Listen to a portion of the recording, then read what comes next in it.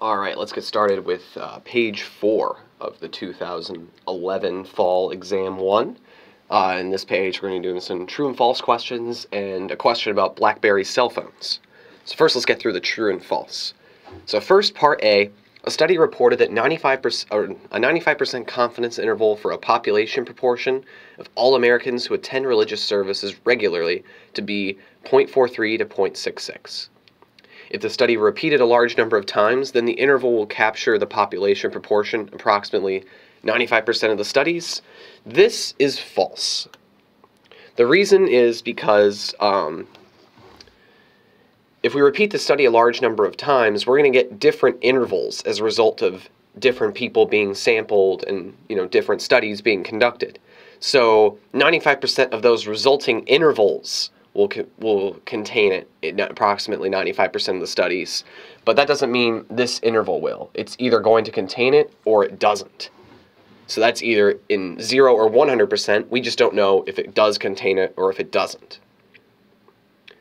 Alright, so for the next one, statistics can vary from sample to sample, whereas parameters are fixed values. This is true. Statistics will vary depending on who you sample, but parameters are for your whole population. And when you conduct a survey, if you know that your whole population isn't changing, they're either going to say they're going to have their own response, and while that may change if you survey them 10 years down the road, at the time you are conducting the survey, your parameter, the whole population won't change, and thus your parameter won't change. Next, we should decide on the significance level alpha before looking at the data. This is true. If you look at your data and then get a p-value, you can always just pick an alpha that's slightly more than your p-value just to say that you rejected. That's bad practice. You should pick a significance level alpha in which you're going to reject or fail to reject your hypotheses before you look at the data. And that tolerance should be decided on how much error you're allowing yourself for type 1 or type 2. Lastly, a QQ plot determines whether a sample is normal. This is false. While we do look at sample data on a QQ plot, we're not using the QQ plot to determine if a sample is normal, but if the underlying population is normal. So that's bad there. All right.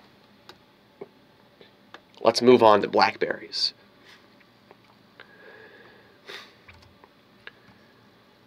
Okay. So suppose that 40% of all faculty members own a BlackBerry cell phone. A random sample of 300 faculty members will be selected, and the sample proportion p hat that own a BlackBerry cell phone will be determined. So now we want to find what the possible values of the sample proportion p hat are. And we're going to make a detailed sketch of the distribution of all such p hat values if we were to take repeated random samples of these faculty members. So we need to get the name of this distribution and with the values to completely specify this distribution. So on the formula card, it specifies for us what the sample proportion p hat distribution is. So let's open up our formula card here. And for the sampling distribution of p hat here is what we're looking for. So if the sample size n is large enough, namely n times p and n times 1 minus p are greater than 10, then p is approximately normal, that's what the n there is, with mean p and standard deviation square root p times 1 minus p over n. Alright, so let's go back here. So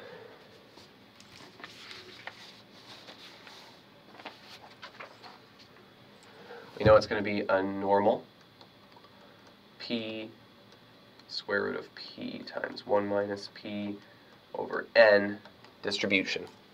So now we need to get our p and our n. So it says here, suppose that 40% of all faculty members own a BlackBerry cell phone.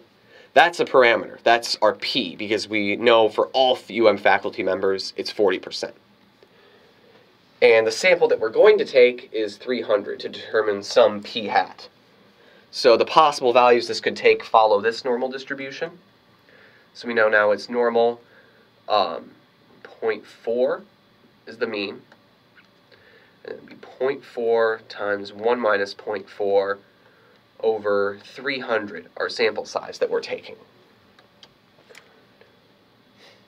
And if we simplify what's in that square root, that's 0.4 and then 0.0283.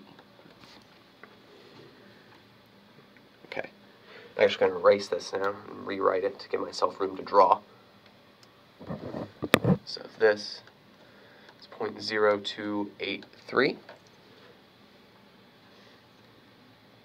Okay.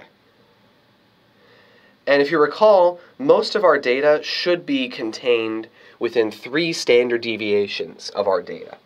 And 3 standard deviations, that's 3 times 0.0283. That's about 0.0849. Okay, so we know we're going to be centered right here at 0.4. And we draw our bell curve, and most of the data looks like it's coming out to about 0.8. So that's a reasonable drawing of the distribution. And of course, don't forget to label it.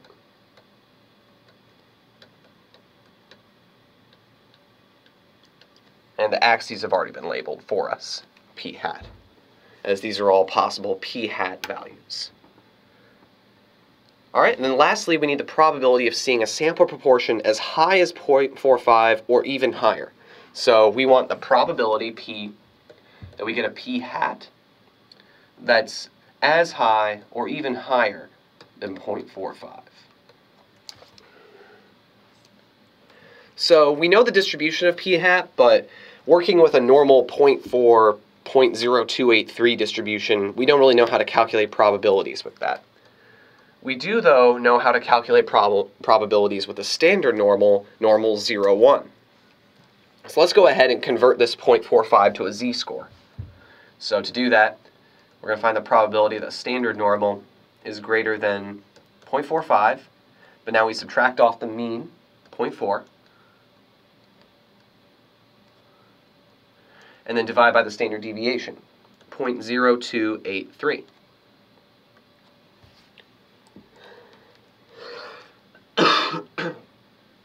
Simplifying the z-score, we get probability that a standard normal is greater than or equal to 1.77. So at this point, we can look up 1.77 on our formula card. So let's go back to the formula card. Okay. And if we go through all the pages here, this is our normal table here. So we want to look up 1.77, so I'll zoom in here. So 1.70, 1, 2, 3, 4, 5, 6, 7. So then here is the value we're looking for. So this is the 0.7 column in the 1.7 row. But remember, this is area to the left. So this would be the probability of getting something less than 1.77. Whoops. So what we want then, what we found is probability of z less than 0.177. We of course can use the complement rule though, as we know this is equal to 1 minus probability z less than 1.77. And that's what we just found. So that's equal to 1 minus 0.9616. And that gets our final answer of 0.384.